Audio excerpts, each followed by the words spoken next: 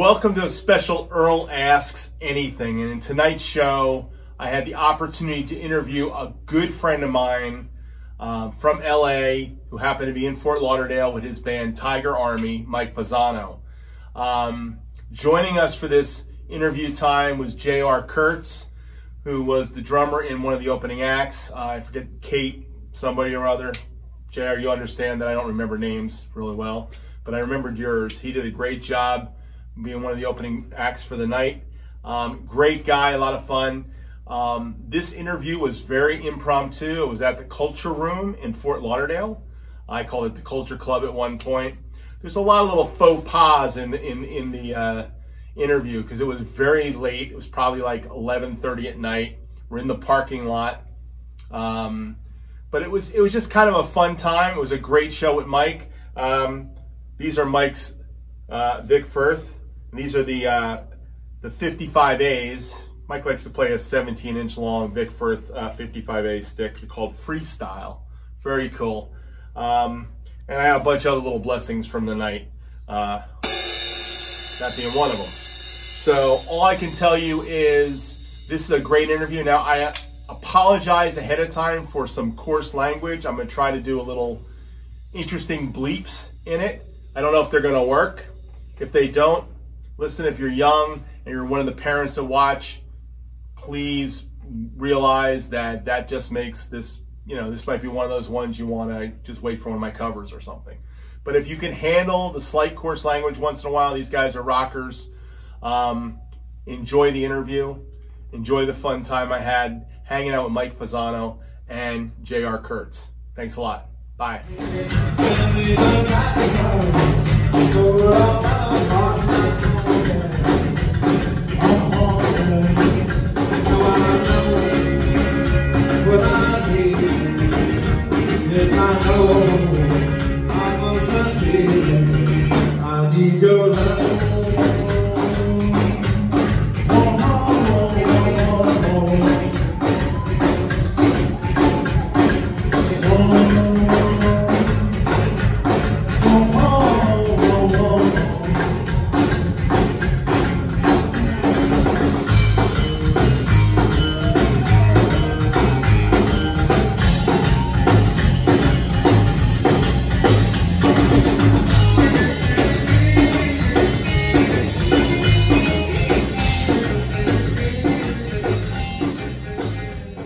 Listen, you're going to appreciate being in this because when you dive into his shit, you're going to be stoked. You're going to be stoked because you're old school. Are you recording? So cool. I am. Yeah. That's good. All right. All right, we're done. All right. Here we are at the Culture Room. Here we go. Welcome to Earl Asks Anything instead of Ask Earl Anything today. Okay. And this is my second guest on Earl Asks Anything, Mike Fasano. Hey, what's up? With JR and your last name? Kurtz. K-U-R-T-Z. K-R-E-T-Z. Colonel Kurtz. Rhymes with Hertz. Rhymes with Kurtz. He puts a hurt on the drum. Hertz. Kurtz. So these guys are playing in Fort Lauderdale tonight. We're at the Culture Club, and Mike just played a great set. And JR just played a nice set, and I got to hang with him tonight, and I've had a great time. You got to sound check for me, a little line check for me, which was fun. Right, and hopefully I have that video from my friend Ken, who's behind the camera tonight. What's up, Ken? Ken.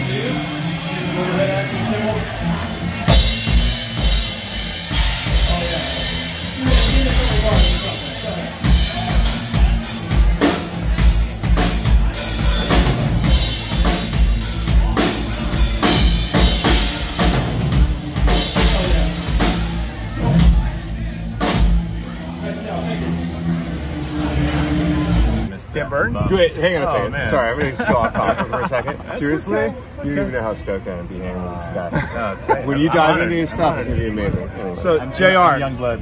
tell us a little bit about your band and what you've been doing. And you're from LA, right? And yeah, I grew up just outside of LA from the Mojave Desert, but I live in LA now. Okay. And I met Kate pretty short before the tour began, and we've been playing together probably for a few weeks now. But yeah, it was like the band formed.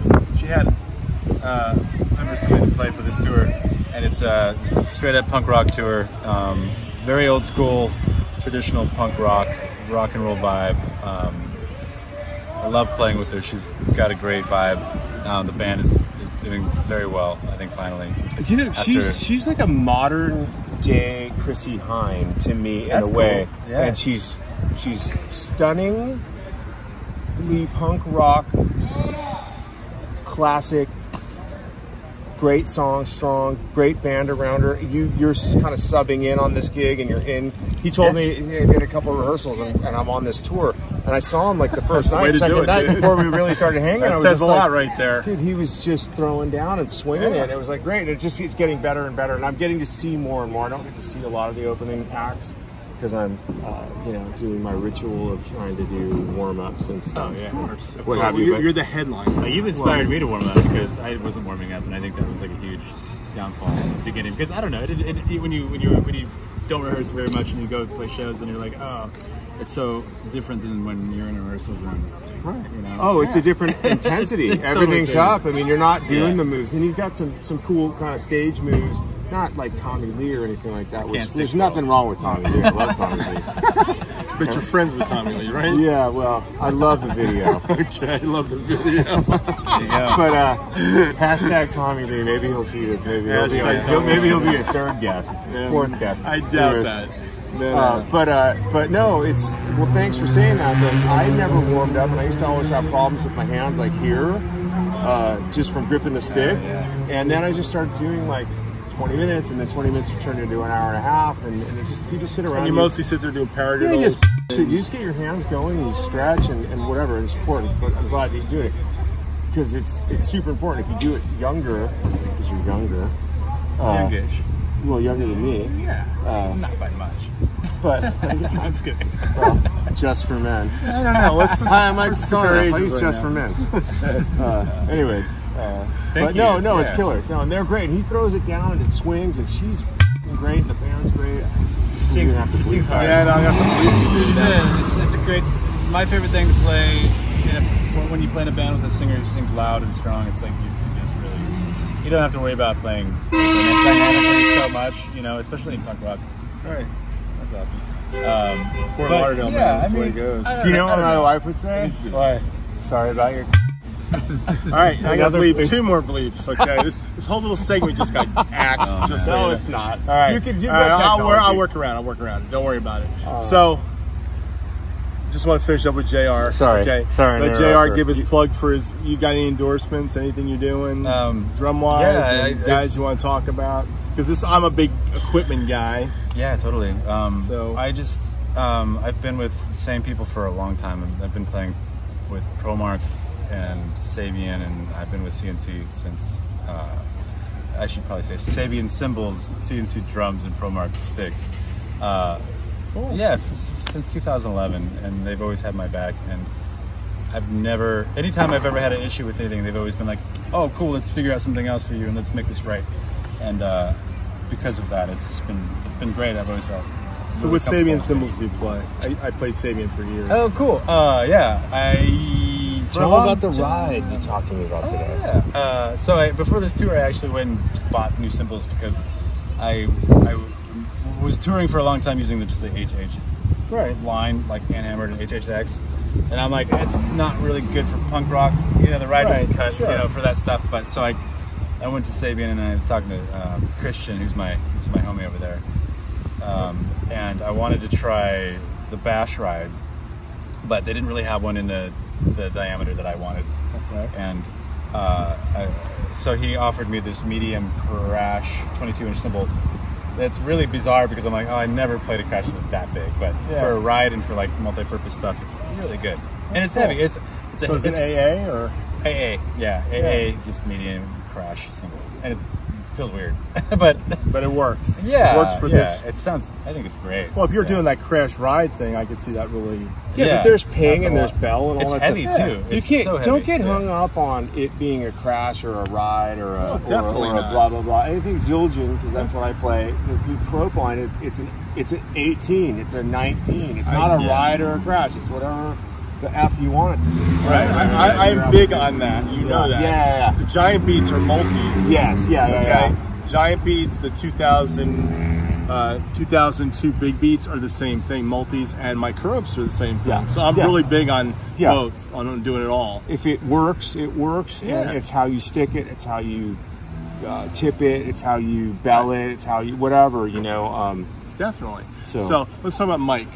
Now Mike plays for Interrupt Tiger anytime you Army. want. I decided I'm gonna, you know, Mike brought me down here, okay? But Mike and I connected through Ask Earl Anything a couple years ago. He started writing comments on, you know, not the drum community comments, but he was just a guy who called me out one day on some of my ticks, and I started referencing him in all my shows.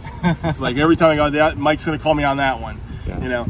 So I developed a cool relationship with Mike, and he brought me down the show today, and he gave me a lot of cool stuff too, which I'll show you at another point in time. Definitely. But Mike plays with Tiger Army, and he's played with a lot of other people. You're Warren's 7th and 9th drummer, right? And 11th. And the 11th I was drummer. slotted to be the 13th, but it never happened. I was still waiting, and then I gave up. 7th, 9th, and 11th drummer, Warren's drummer, okay?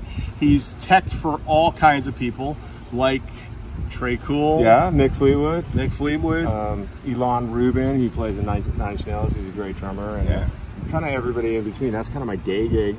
And I love my day gig, but I also have always played. And if I was a good tech, it was only because I played and I understood music.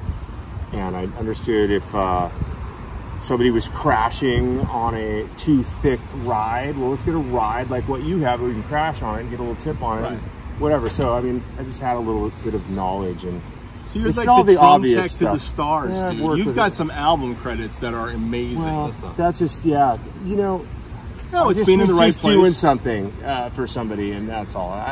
It's not about me; it's about them. I'm just there to help. Yeah, but Humbly. that's how I met Mike, because Mike is a gear guy. I'm a gear guy. Everybody knows I'm a gear guy. Your Ask Earl Anything. Seriously, I was searching for something about like what's the best ride symbol or whatever that show you had was. Oh yeah. And I watched it. It was like 15 minutes, and it was like, oh, that makes sense. That makes sense. That makes sense. It validated. It validated everything that I was thinking about something, because your knowledge is deep with 35 years of modern drummer. What's the number on it? 40-something. 40-something years of modern drummer. He's out of control now. So he That's really, amazing. Yeah, but no, he really knows, and that's what's really cool. My wife used to write for the magazine. That's the other Mrs. thing. Hammer. Mrs. Hammer. Earl the Hammer. Yeah, Mrs. Hammer. That's a whole thing. I'll send you that Yeah, episode. yeah, I did Why he a got. couple tour blogs from our modern drummer, and then they were the drummers would submit just a tour blog, and it would be like stuff web based. Yeah. Oh, they put it on the web. Yeah, it was fun. It was people did abstract like tour diaries, or like they got really into their setup. It was interesting to see.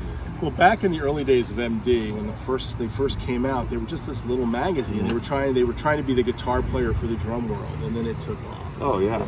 And my wife married a drummer, and she said, well, you're all passionate about drums, I gotta learn drums. So she was a writer. She wrote for local newspapers. She queried Modern Drummer and ended up getting some articles there, and off she went. You know, for about 87 to about 97, she was writing for the magazine pretty much every couple times a year. She was in the magazine, did features and stuff. That's cool. Yeah, so it was fun, and I got to meet cool people like John Riley or what's his name, Amy Grant's drummer. She interviewed him, and I can't. Don't worry, we just put it in. I'll have to cut this bad boy out. No, you can pop it in.